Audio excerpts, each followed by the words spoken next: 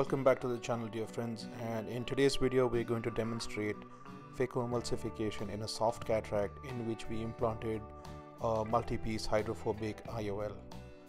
So by now the side port incisions have been made and we've stained the anterior capsule with trypan blue, and we are refilling the anterior chamber with viscoelastic substance which is 2% HPMC, and we are coating the cornea with the same to enhance visualization.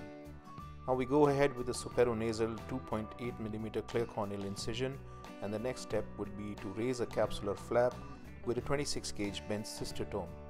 My preferred technique is to raise the flap with the cystotome and to bring the flap around with the Utrada forceps, as I find that in my hands I have more control over the flap and the diameter of the capsular axis when I use a Utrada forceps.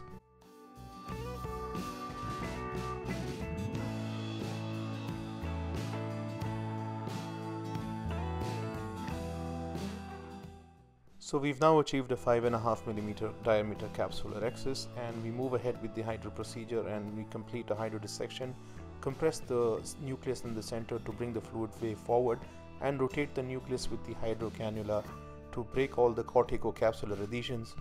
And now we move ahead with the phacoemulsification. As you now see that I begin this surgery with a trenching maneuver. I'm using 70% phaco power with about 20 cc per minute aspiration flow rate and about a 30 millimeters of mercury vacuum.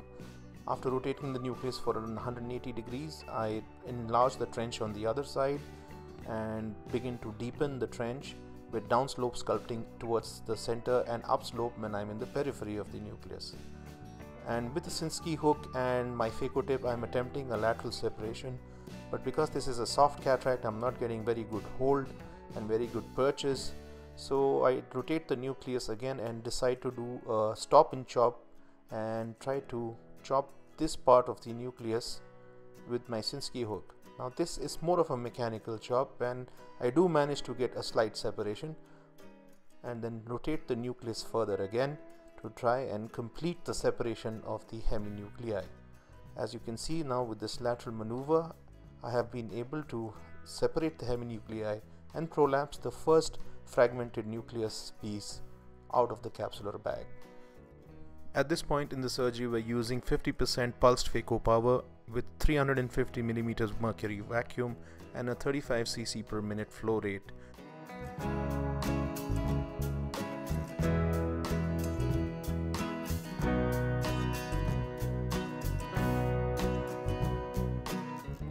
Dear friends, I find nucleus handling slightly more tricky when I'm dealing with soft cataracts as compared to the harder ones, because in a grade 3 and above cataract, the hold that you get onto the nuclear fragments with your phaco tip is exceptionally good, whereas in a soft cataract you have a tendency of having a cheese wiring effect in which the phaco tip goes right through the material of the nucleus and could cause a post-occlusion surge and hence a posterior capsular rent.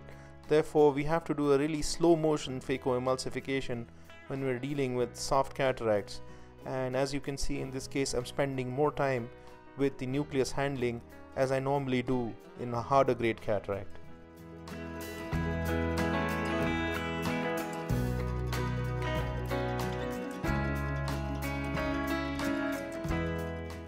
So once the epinuclear plate is also out, we now go ahead with bimanual irrigation and aspiration.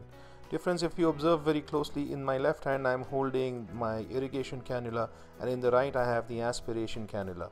The irrigation cannula is of 21 gauge and the aspiration cannula that I use is of a thinner 22 gauge. This ensures that the amount of fluid going into the eye is always greater than the amount of fluid that comes out of the eye, and this prevents posterior capsular trampolining and the potential complication of a posterior capsular rent. The bimanual cannulae that I'm using have been manufactured by Epsilon India. I have no financial interest in the products manufactured by the same. And now that all the cortical matter is out, I go ahead with the polishing of the posterior capsule, and as you can see, I'm using a sandblasted aspiration cannula which has a roughened tip and which helps to polish off the remnant epithelial cells from the posterior capsular surface, and this goes a long way in preventing the complication of posterior capsular opacification.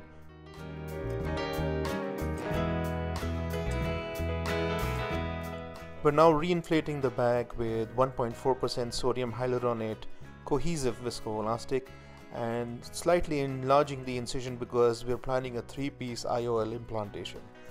So there was no specific indication of implanting a 3-piece hydrophobic IOL. In this particular instance, I have just implanted it because I have not implanted one in a long time, and to have the skill and the knowledge of how to load and implant a 3-piece IOL is a very essential thing for every cataract surgeon to know. Dear viewers, you will immediately notice that the 3-piece IOL instantly centers onto the capsular bag. This is the advantage a multi-piece IOL has over a single piece. So even if you're not able to remove all the viscoelastic from the capsular bag in your cataract surgery, the 3-piece IOL will always be centered, wherein a single piece IOL is at the risk of being decentered because of the blob of viscoelastic that you might leave behind.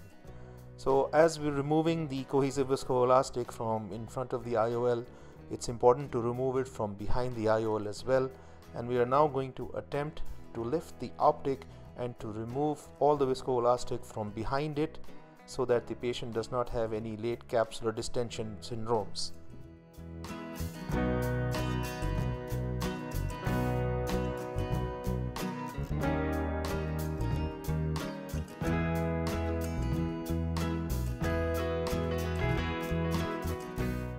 This might look like a risky procedure to do, but trust me, it is not, and lifting the optic is very simple even for a 3-piece IOL. I have made a separate video showing how to load and implant a 3-piece IOL, and if you've not watched that, I'll share the link in the description box below, and you can watch that video on how to load and implant a multi-piece or a 3-piece IOL. Now that the surgery is complete, we are hydrating the side port wounds to have a watertight closure of the anterior chamber, and once we've achieved that, this cataract case is concluded. Thank you so much for watching, and I'll see you in the next video.